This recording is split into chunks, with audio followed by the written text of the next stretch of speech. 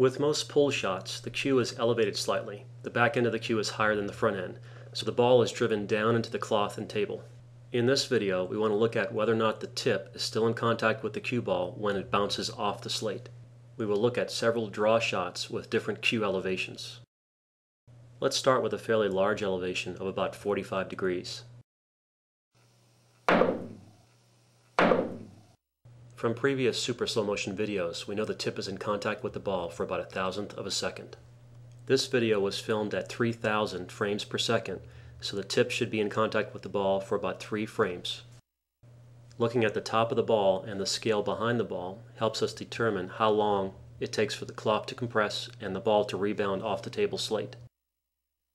In this shot we have about 1, 2, 3 frames of compression and about 3 frames of rebound. So with this shot, the tip might still be in contact with the cue ball as it rebounds off the table. However, during the 3 frames that the tip is in contact with the ball, most of the force is being applied early in that period as the tip is compressing.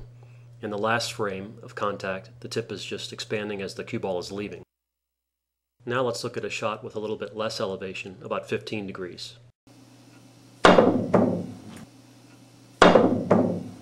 Here, because the cue ball is being sent more forward rather than down, it takes a little bit longer for the compression and rebound to occur. In this case, about 7 frames total. So here it is pretty safe to say that the tip is no longer in contact with the cue ball as it rebounds off the slate. Now let's look at an even lower elevation where the cue is closer to level.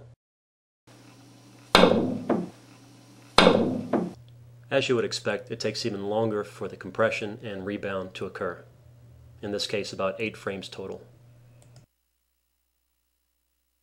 With these shots, the cue ball was fairly close to the rail, so we were not able to get the cue any more level than we did in the last shot.